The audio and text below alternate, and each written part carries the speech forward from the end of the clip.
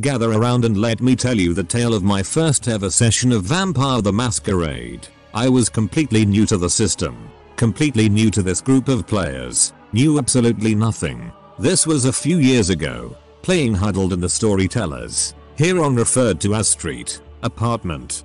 This group of players, when they invited me to play, were all very cheerful and all said, oh yeah, it's great, Vampire is a game of screw your buddy and see if he quits. So you're always backstabbing each other. I seemed iffy about joining as at the time I had never played a game where the players were actively not working together. But they kinda strongly, happily insisted I should play, with grins that in hindsight were less friendly and more creepy.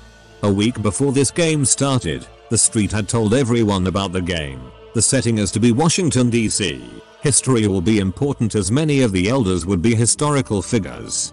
Everyone would be beginning with a random secret he would be drawing for us the first session. The week before the game, he gives me a list of, not joking, 5 books that he strongly recommended that I read at some point during the length of the campaign to potentially understand what is going on, because as a new player, he expected I'd be just sitting in the corner listening while everyone else played. Clearly, that didn't happen. I read all of them and built a character before the first session. I built an Nosferatu who was a mortician. I gave him the feeding restriction, cold blood, floor, to reflect that he was mostly getting his blood from his clients who wouldn't be needing it anymore, because it's free real estate. My concept that in life he had been going to school to be a doctor but just didn't have the nerve to work on living patients. Eventually someone brought in a cadaver that wasn't quite dead yet and bam, Nosferatu. His highest traits were investigation, autopsy spec, medicine and academics. I come a little before the first session to submit my sheet for approval and the Street tells me I've used freebies to buy more than the maximum allowed for an attribute. So I struggled for a second to figure out where to put the dots, until he suggested I put it in a secondary skill called plague breeding, which he described as basically pathology with a focus on encouraging the development mutation of diseases. I figured it went with the aspiring doctor concept and took a couple of dots without a thought. The Street draws my secret and tells me before we get started, your sire is named Cochrobin. I had no idea what that meant and just shrugged, then sat aside until game started. Now to introduce our cast, names have been changed, obviously. St. Our Street was a prodigy burnout who was convinced he was a genius historian, politician and economist. Most of the time ran game without ever leaving his couch. He was obsessed with social games.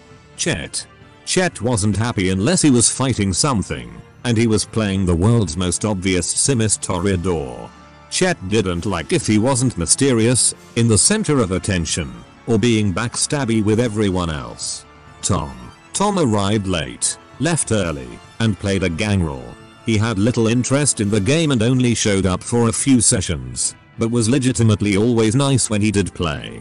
Sasuke, the Street's roommate. A young woman who gave herself her own nickname that was so obviously based on an existing character. Gothy, always tried to make themselves the biggest badass in the room, joined briefly as a Malkavian, but kept complaining that cam games are so boring. Sabbat games are at least G.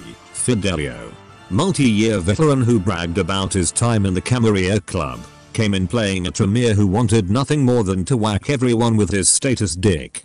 The scene opens with all of us in the Capitol building, which apparently has been rented out for Elysium. Franklin D. Roosevelt is in the Speaker of the House seat and at his side is Hubert Hoover, in a dress. Everyone gathers, quieting down. Primogen are obviously seated up front.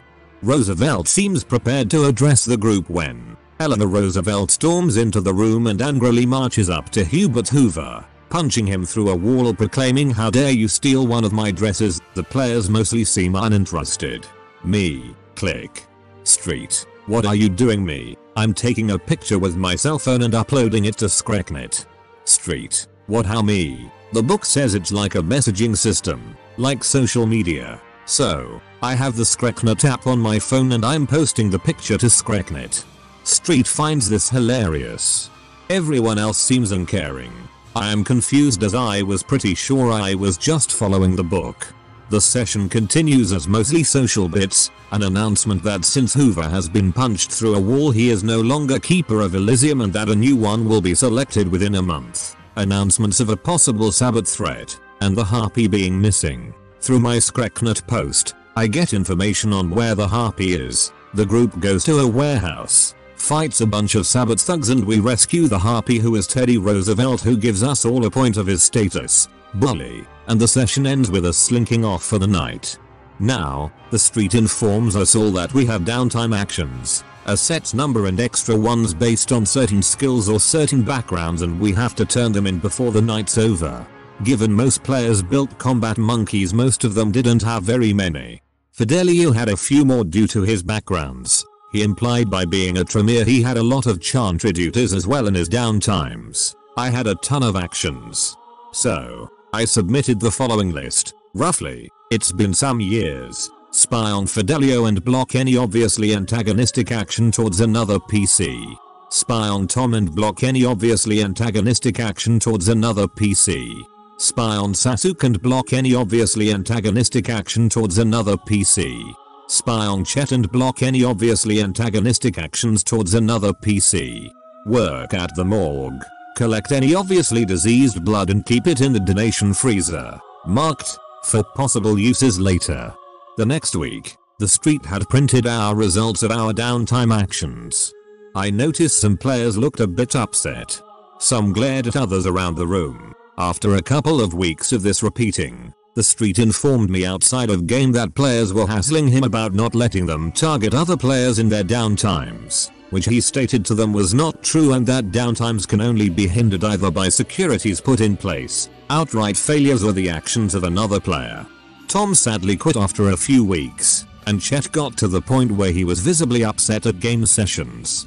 Out of game, Sasuke commented about how boring game was becoming, and quit her character, eager to come in as something else to spice the game up. It was becoming clear that tensions were starting to boil, but I had no idea to what would be coming. Of course, looking back now, I realize that a few red flags had already well presented themselves at even this stage.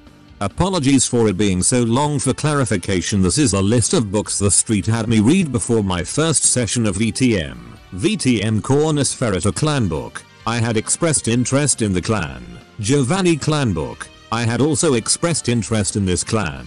VTM. Guide to the Camarilla. VTM. Guides to the Anarchers.